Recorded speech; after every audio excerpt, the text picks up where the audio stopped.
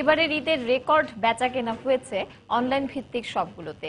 ক্রেতা আকর্ষণে নানা অফার আর ছাড় ছিল ঈদ উপলক্ষে। সেই সঙ্গে বিশ্বকাপ ফুটবল ঘিরে ছিল বাড়তি ক্রেতাদের আনাগোনা। উদ্যোক্তারা বলছেন, বছরের অন্য সময়ের তুলনায় এবার ঈদের মাসে বিক্রি হয়েছে প্রায় দ্বিগুণ। দেখুন আমার তৈরি করা একটি রিপোর্ট। হ্যালো, আসসালামু আলাইকুম। প্রিয়শপ থেকে বলছি স্যার।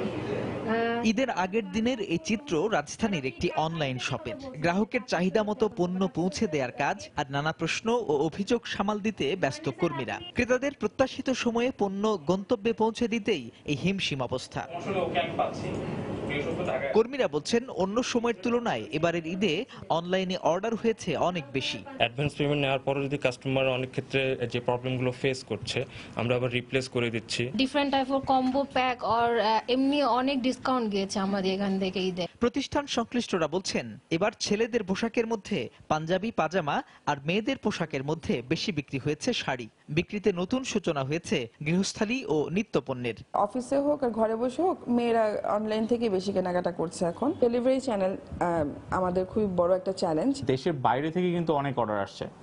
যারা হচ্ছে প্রিয়জন বাংলাদেশে আছে, তারা কিন্তু অনলাইনে কেনাকাটা করেছে, অনলাইনে পেমেন্ট করে দিয়েছে। আমরা তাদের বাসায়, তাদের দোরগোড়ায় তাদের পণ্যটা পৌঁছে দিয়েছি। অনলাইন প্রতিষ্ঠানগুলোর সংগঠন ই-ক্যাপ বলছে, বছরের মোট বিক্রির প্রায় 15% হয়েছে শুধু রোজার মাসে।